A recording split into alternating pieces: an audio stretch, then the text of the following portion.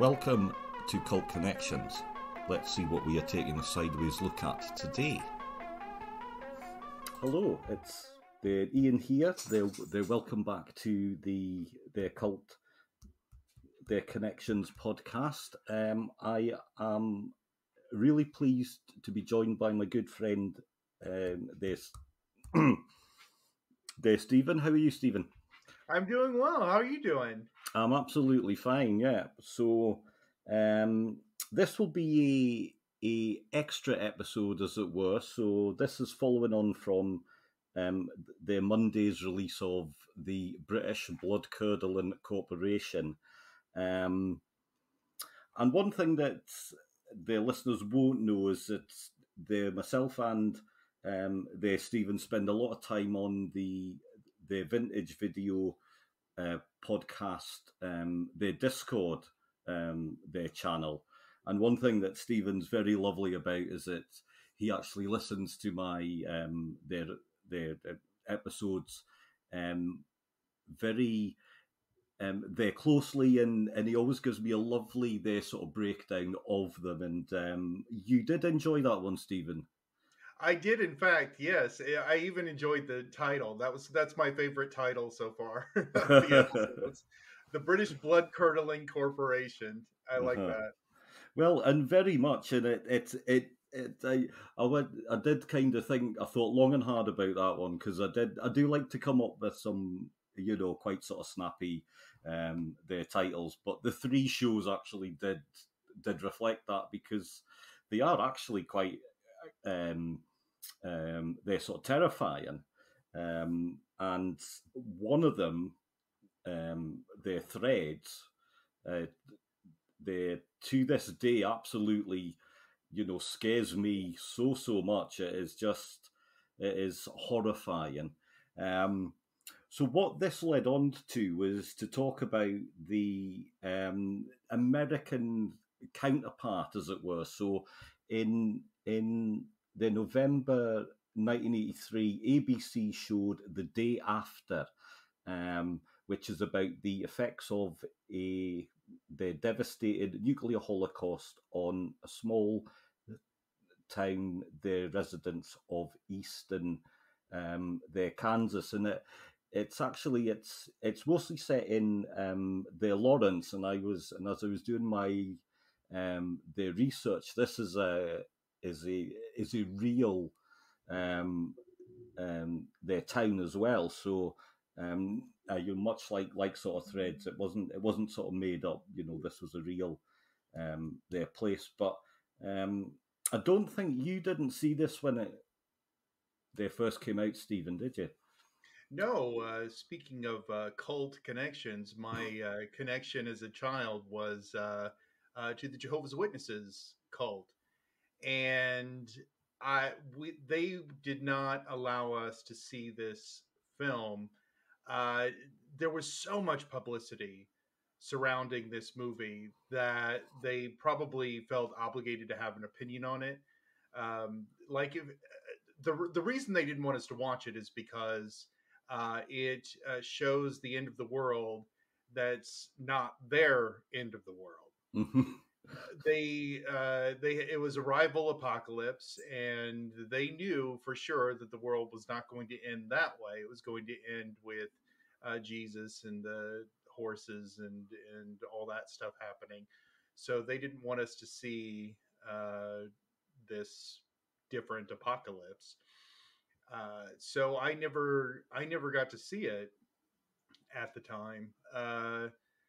We yeah, there were a lot of restrictions about what we were allowed to see. I think I was saying on the Discord that they probably wouldn't have made a big deal about this movie if it were just your average uh, if it were just your average movie. I don't know if they would have had a problem with On the Beach, for instance, from the late 50s.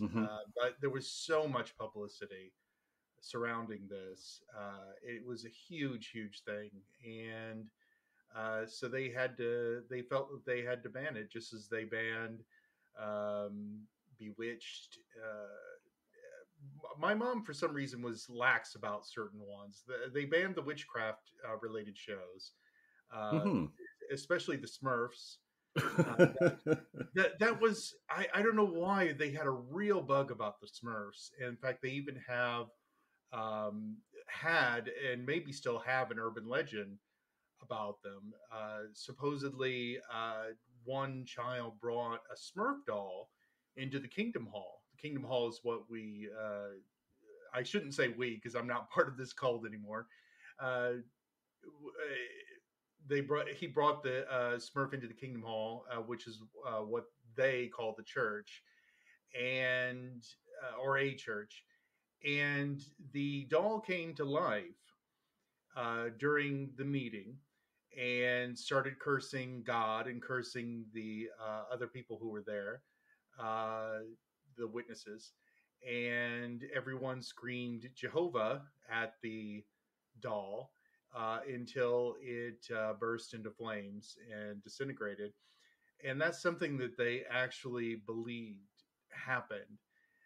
So they had a lot of weird restrictions like that, and but my mom just couldn't be afraid of the Smurfs for some reason. But she didn't want us watching. She didn't want us watching this apocalyptic movie, which would have been scary no matter what context you were watching it in, no matter whether you're in a different cult or any cult at all. It was a very scary thing. Hmm. Yeah. I do just want to say, other their cults are they're available if you so wish. I think you would be better just following mine, to be honest. You have a much better cult. You haven't told me yet that there's no movie I can't watch, so or TV show. So I think this is a very good cult. But anyway, moving on to more serious matters. Um, so what I've always thought about and watching Thread. So just to go back to that, I watched it at the time. So that came out in 1984, and I bought the DVD probably about maybe 10 years ago. Uh, so watched it again then. Watched it again just the other week, and it was still so sort of powerful and really left me quite, really feeling sort of scared and quite sort of shocked and things like that. But did you get the same sense with this one, Stephen? Did you have that sort of hollow feeling after watching it? Sort of. One very interesting thing that your guest said, Mark Plant is his name, right? Mm-hmm. From 100 Things I Learned from Film. Yeah. That's Mm-hmm. the name of his podcast. It was interesting that he thought that Threads was more effective because the day after was too big in a way, and he didn't really elaborate on that. But watching the movie, I saw what he meant. It starts out with grandiose music and shots sweeping over various vistas, uh, and it just feels big from the very beginning. And he said that Threads, which I haven't seen yet, has a more intimate feel, which I think would have helped this movie uh, had it been that way. But uh, I'll have plenty of good things to say about this movie, Mm-hmm. but I think there are a lot of shortcomings as well. Well, one thing that I really picked up. So, my sort of knowledge of the geography of the states has certainly gotten better since I started the podcast. However, it's still not great. So this morning I did actually have to look up exactly where sort of Kansas is. Okay. Um, I think is a good point. Actually, it's right in there, the middle of the states itself. It's slap bang in the centre. So if you're going to get something that could maybe they sort of appeal to a lot of folk, it's actually a good place to set it. Right in there, the Yeah. middle of the country. But um, so the state of Kansas itself is 82,000 square miles.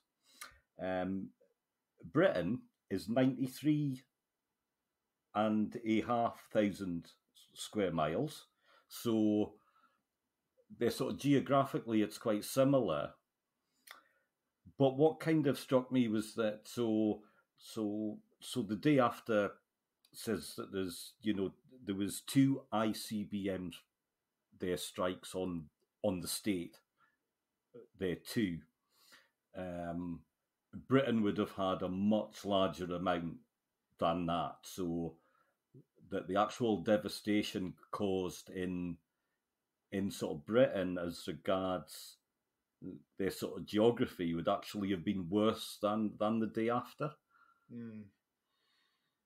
And that's what Threads showed, that would you say that the devastation was even worse as Threads portrayed it than it was in this one? This one was really bad. This one made everything look really, really bad.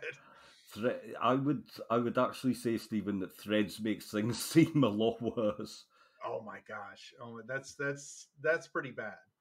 That's pretty bad, because I just kept thinking during the second half. The nuclear explosion happens right smack in the middle of the film, Mm-hmm. and in the second half, I kept thinking, well, I would have rather have been incinerated Mm-hmm. than deal with all this. Yeah, and that's my very thoughts is that very thing. Yeah, I don't want to live there through this. If the bomb there drops, they today I'm not hiding away anywhere. I want to go. Thanks very much. So No, me neither. no, Me neither. but an interesting point though, and but it also got me thinking about the their sort of geography, because what us in their Britain are aware of is actually how sort of close we are to one another. We don't have huge vast areas of um countryside or sort of desert or anything like that. We don't have vast they're sort of plains, and everywhere is really not that far away from each other. And what I got from the day after was that for all it was absolutely awful and the effects are indeed terrible, that openness as regards their sort of geography actually lends itself to there's still a little bit left afterwards. Yeah, I was thinking that Kansas City wouldn't really be a great target for these nuclear weapons. Now I don't think we ever find out whether or not there were also hits on other cities, Mm-hmm. because obviously Chicago or New York, maybe even Los Angeles, even though it's more spread out, would have been better targets. But we saw the missiles coming from Kansas City. Mm-hmm. So I guess that's why they struck it, because that's where we kept our missiles. Or maybe we still keep them there. I don't know.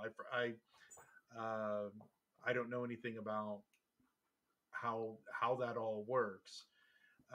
But yeah, it does seem like there would have been limited damage by using Kansas City as a target. And Kansas, Missouri, uh, that that didn't seem to be the best target, but it was uh, it was pretty effective for the people who did get uh, blown up. Though, I mean, their lives were certainly destroyed. Mm-hmm. Yeah, totally. I mean, it's a film of the two halves, and I think it probably does help to set up a lot of the characters in the first half. You do get to know a lot of the characters. You get to sort of empathize with them. And there's some interesting, cast members as well. So we've got Jason, the Robards. He plays the um, the the doctor figure. The Jo Beth Williams is they're the nurse. We have Steve, they're sort of Guttenberg in an early role as Yeah, Stephen. Their Klein. He's a young their student. Um, and they're the three sort of central ones, and many others. It's very much a they're the ensemble sort of piece. Um, an interesting thing that you get from sort of threads and this film is that the characters who don't make it to the second half, isn't it? yeah.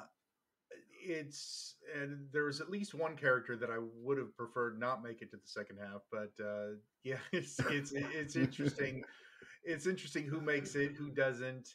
Uh, it's it's interesting that John Lithgow was still enough of a star to appear high in the credits and still not get very much to do. So we it seems like we met him kind of late, and it Mm-hmm. seems like we met Gutenberg kind of late too, if I'm not mistaken. Some people we meet Mm-hmm. like we meet Jason Robards' doctor character really early, John Cullum's farmer character really early, and I did not find any of the characters especially compelling or interesting.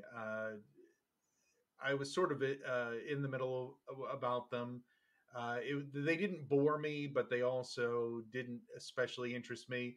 But having all that normal sort of stuff in the first hour, uh, relatable stuff, I guess, to a lot of people. There's a daughter, for instance, who is going to get married the next day, and her fiance wants to have sex, and she's got to go home and get her little device to make sure that she doesn't get pregnant by him, and her little sister is steals it, and they have to fight over it. So it's it's kind of normal stuff, uh, and then when when in this completely normal setting we get we get the nuclear holocaust, it's very effective. It is indeed, yeah. Haha.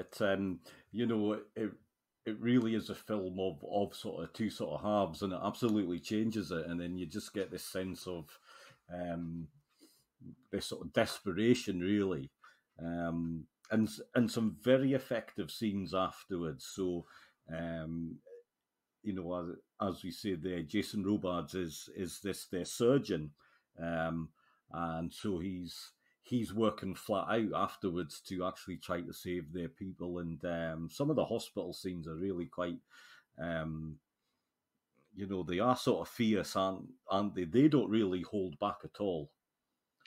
No, no, and they didn't hold back on the budget either. It looked like they spent all the money that they needed to spend to make this situation very real. Yeah, the second half was much more interesting than the first half, and I typically, for me, my favorite part of a movie like this is typically the first part where we're kept in suspense about what's going to happen.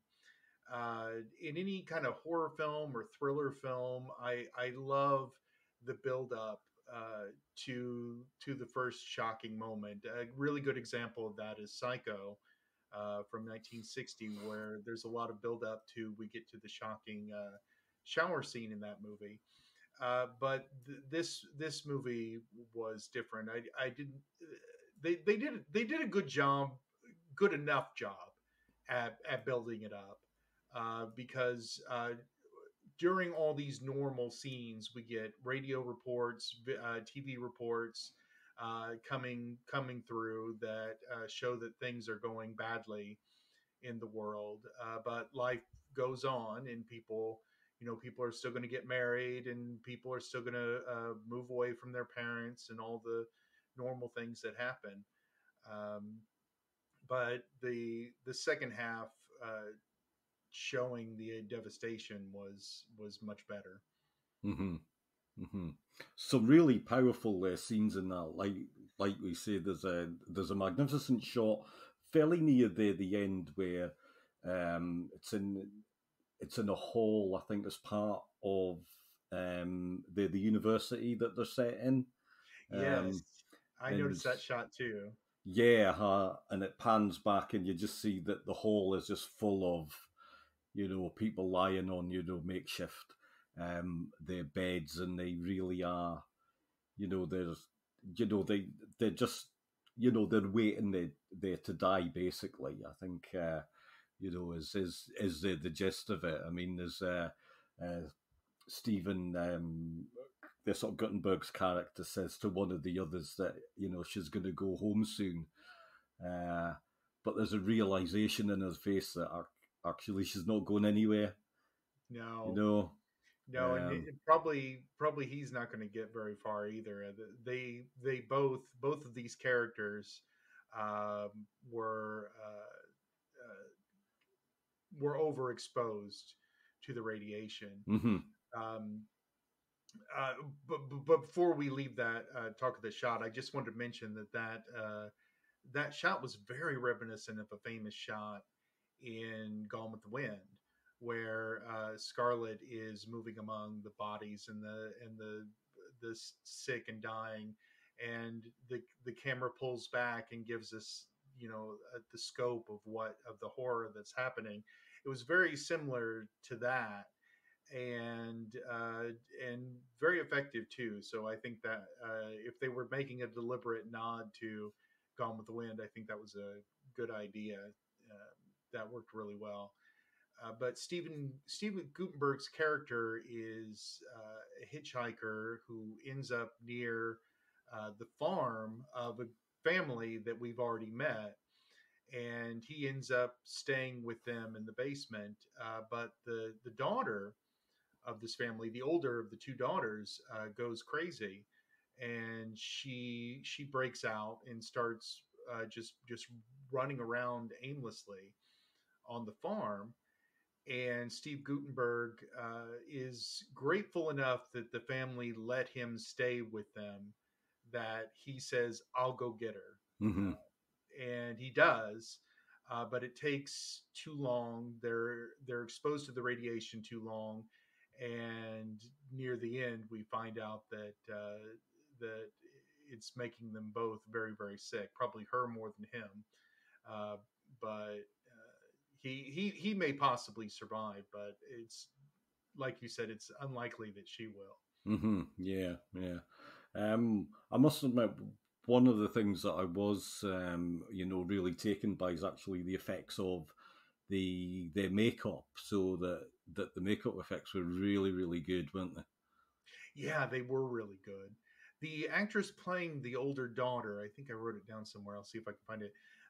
She, for some reason, her makeup job, once she's sick, it's really effective. But for some reason, IMDb has that headshot as her main is her main picture, Oh, which is strange. I don't know if she claimed her own page and chose that picture, or if somebody chose that for her. But she looks pretty hideous.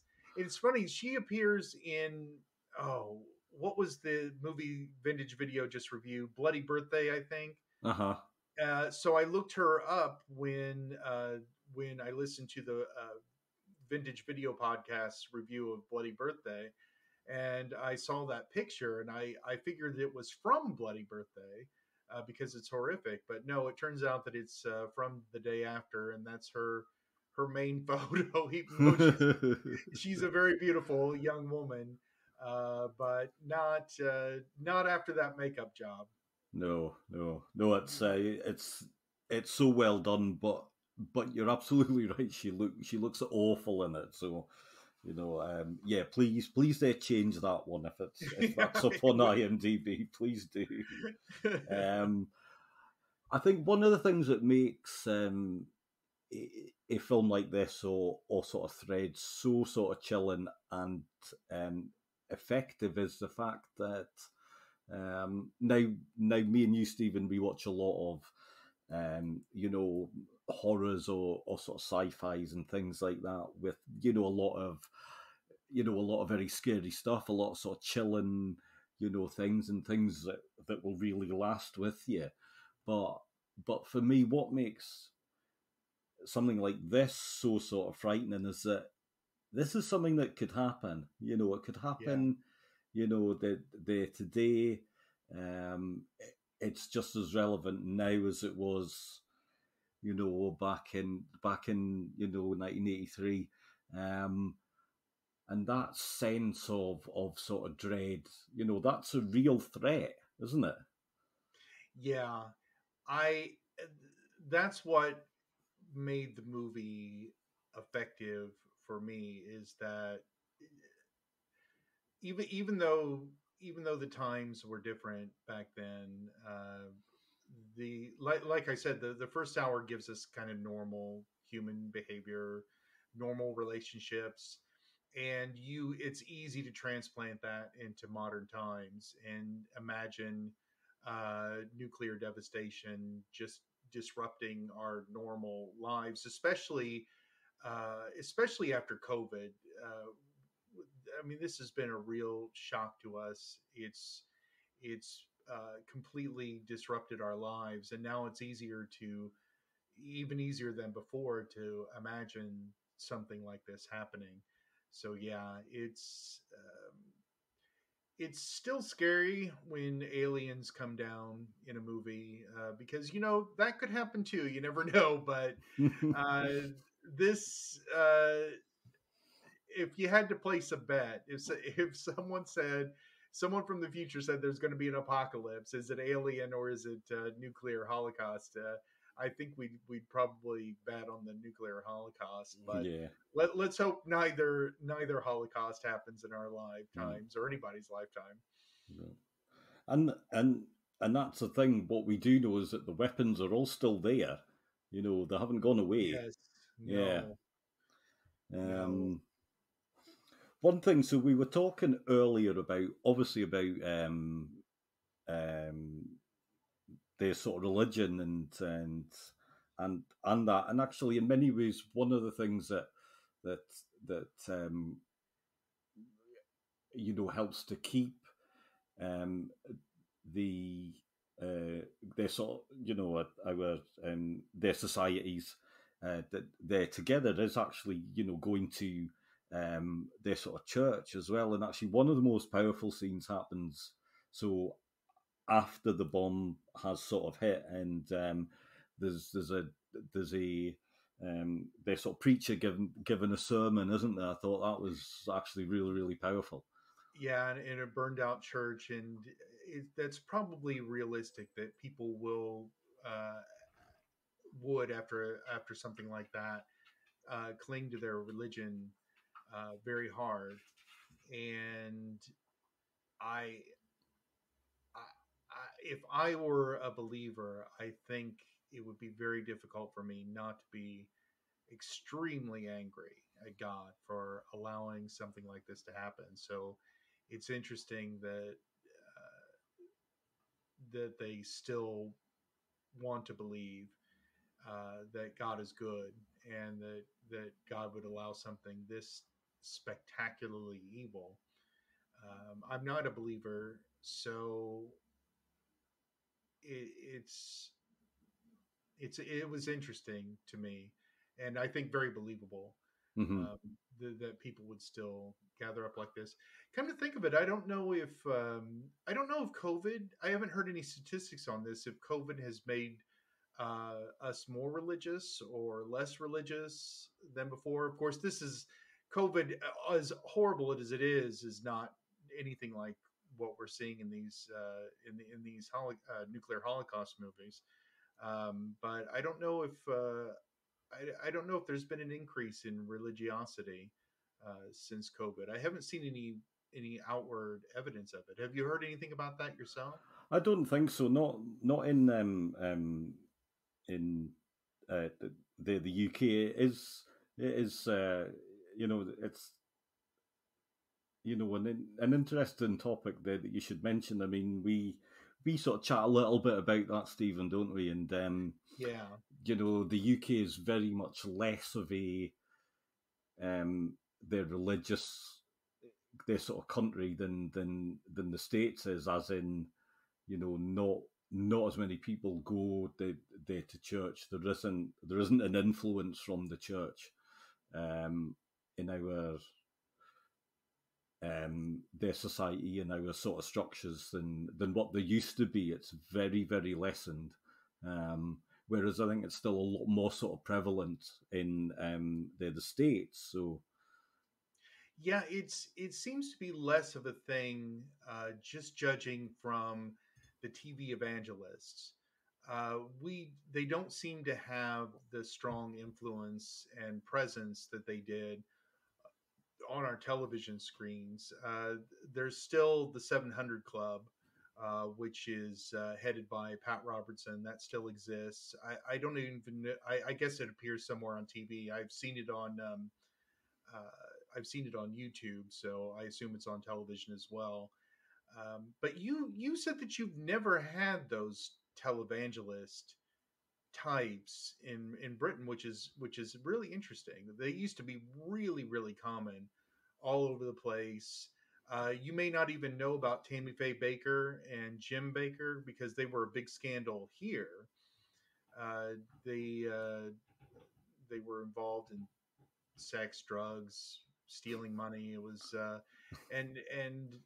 they were so obviously phony, but a lot of people fell for their phoniness, just as they fall for the phoniness of televangelists today. But it doesn't feel to me that it's nearly the thing that it once was. yeah. No, it's not really a thing at all over here, Stephen. Yeah, that's Our, that's interesting. our our versions of their sort of religious programming. So the BBC has a Sunday show um, that that's that's more like a magazine sort of show now. But what it used to be, it would be based on like a different their sort of church every Sunday around the country, and it was mostly sort of sermons and people singing their sort of hymns. But I mean, you could guarantee that that whatever church they were at that week, that was the best their sort of turnout that they'd had all sort of year long. Probably barring uh, their sort of Christmas. What I do remember, what we used to have was little sort of 5 minute sort of shows where usually sort of later at night after the news, and there would be like a you would have a kindly this sort of preacher figure sitting in a chair, and he would give a little speech about sort of Jesus and things like that. But yeah, that's long sort of gone. It's not there at all now. So Oh, yeah, that's funny. very much changed sort of times. But yeah, the church scene in this is really powerful because the preacher, I think he's like black from from the blast. So from the bomb there blast, skin's all sort of burnt. But he's reading from probably um, their sort of revelations, I think, about the end of the world and all that, and it almost seemed like that almost like a pointless exercise, like he was reading from something, and actually, it's not going to happen like that because it's just happened, Yeah, like this. yeah, and something that would mirror Revelation so much, like a nuclear holocaust, would uh, might well prove to a lot of people that Revelations was correct. Yeah, the actor playing the preacher was really good. He seemed to be overcome by emotion. He seemed to be. Um, I got the feeling in him that maybe he was trying to. It felt like he was trying to hold on to his own belief while he spoke this, um, Mm-hmm. because this has emotionally devastated him, as I'm sure every character in the film. This situation. Yeah. Mm-hmm. But yeah, just really, really powerful on that one, isn't it? Just one thing I did get a sense of, and so obviously that the second half of the film's all about the devastation and almost looking at sort of attempts to try to rebuild things, and there's some sort of powerful scenes with um, the all of the farmers have a meeting, and it's advised, well, you have to scrape off all of your topsoil when it's safe to do so, and and the farmers are like, well, how do we know when it's safe to do so, and where are we going to put all this, soil, and there's not going to be anything left underneath it, and Yeah, I um, liked how one of them said, where did you hear that we have to do this from a government pamphlet? And I would hope that after a situation like this, faith in the government would be at an all-time low. I mean, they allowed this to happen. How are we? How are you supposed to trust the information that you're getting from the government? And if you're not getting it from the government, where are you going to get the information about this? Nobody's going to have information actually, but the government, I assume, is going to pretend that it does. We do get to hear the president speak during the movie, so we know that even if we don't know whether or not Washington D.C. was hit, but we know that the president survived the Holocaust himself. And apparently the government's going to continue on, but how much can you trust it? How do you know what you really should be doing in a situation? It's all theoretical.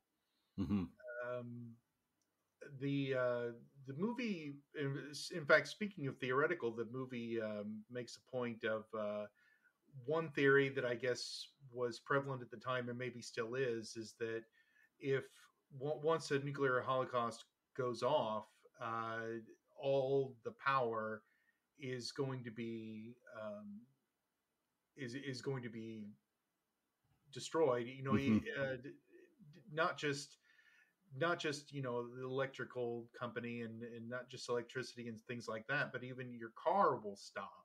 mm-hmm, Um, if once this bomb blast goes on off, I think they called it EMP.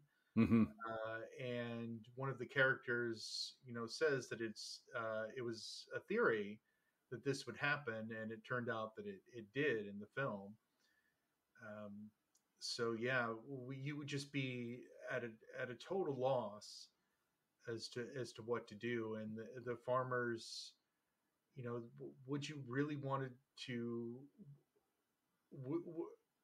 Would you really want on thin evidence to dig up all your topsoil and go to all this trouble when you don't know how much radiation is going to be in the soil? You don't know if it's gone deeper, and that removing the topsoil is going to be pointless anyway. Who would know? Nobody would know. mm-hmm. Yeah, I think I was sort of you know fascinated by the presidential speech afterwards, and just to sort of compare to Threads, is that in sort of Threads there's a sense that there's almost no sort of government left whatsoever. There's almost no structure whatsoever left, Mm.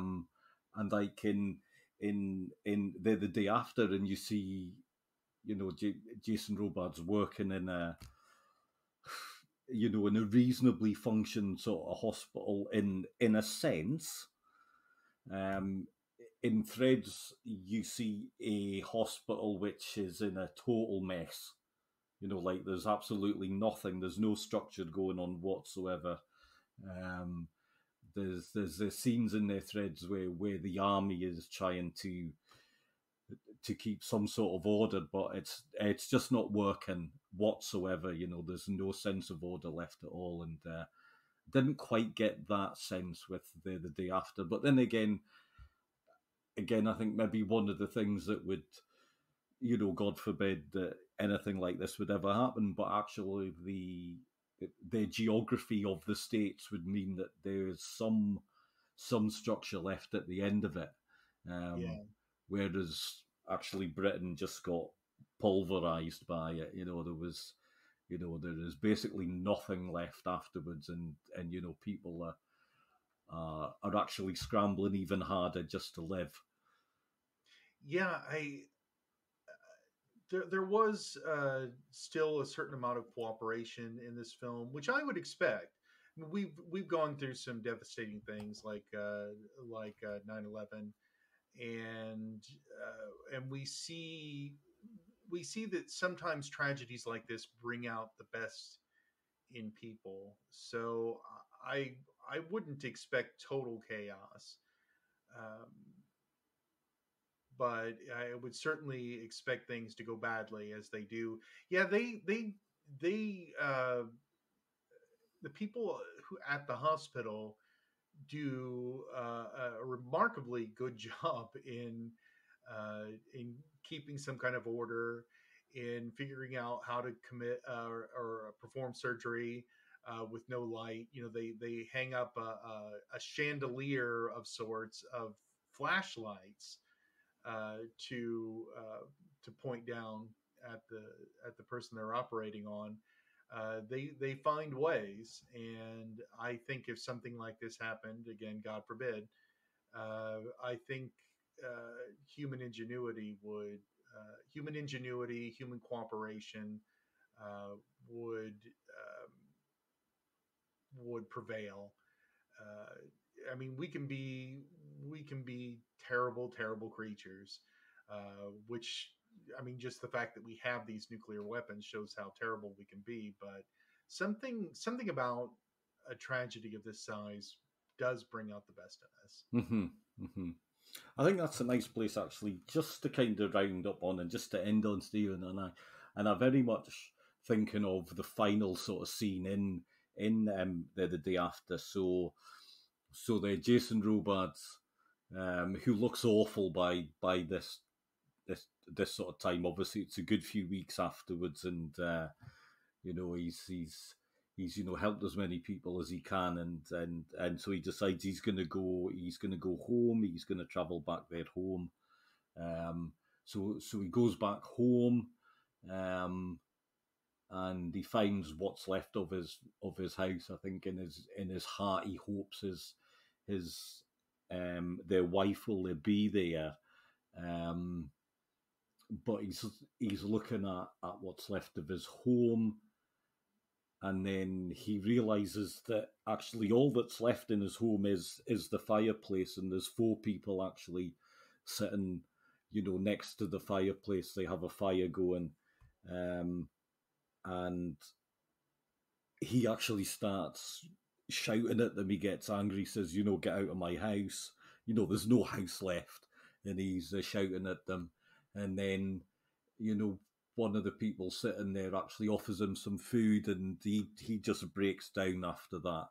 Um, and then it ends with these two people just um, they're sort of holding each other, because there really is nothing left after that.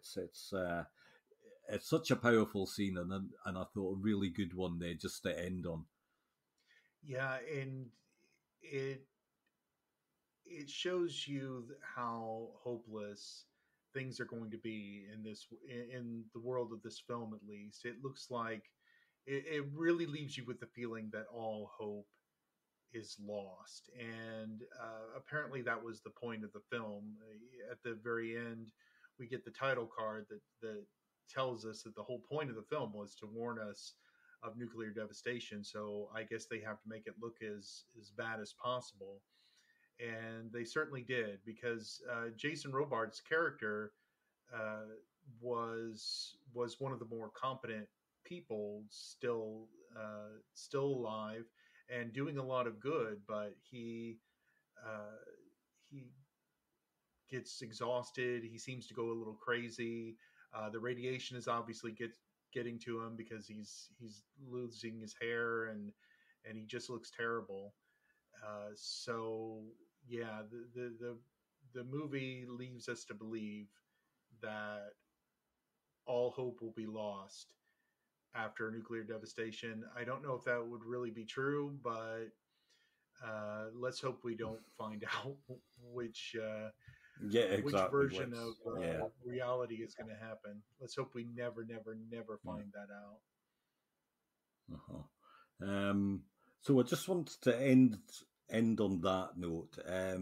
If you haven't seen the day after, it is actually available on the YouTube in quite a nice their sort of quality their version on there. So please do give it a watch.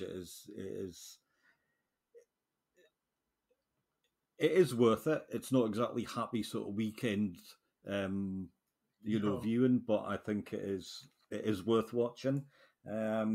Once again, I just want to say thank you, Stephen. You're welcome. Thanks so much for having me again. I absolutely love doing this. I'm so glad you asked me to do it. Well, I know I'm going to have you back soon, so I know we are working on a few different things, aren't we? So, that'd be great. Yeah, so Stephen will be back soon. There's one person I do want to say thank you to, and I don't actually mention them there much.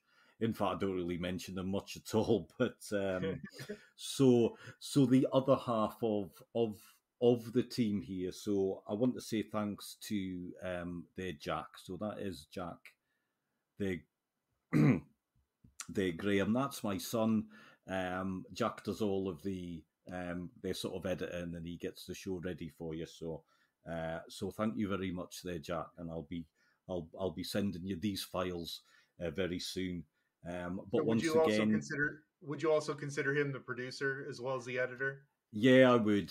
Well, that's what he says. He keeps saying, "Well, I actually produce it for you."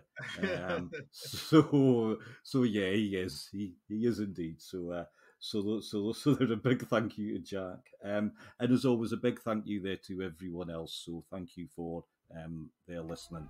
Thank you. Thanks for listening to this episode of Cult Connections. Please like and subscribe wherever you get your podcasts. And we would love it if you left a review. Follow us on Twitter at Connections Cult for more fun, share your ideas, and maybe even be on the show. Thank you.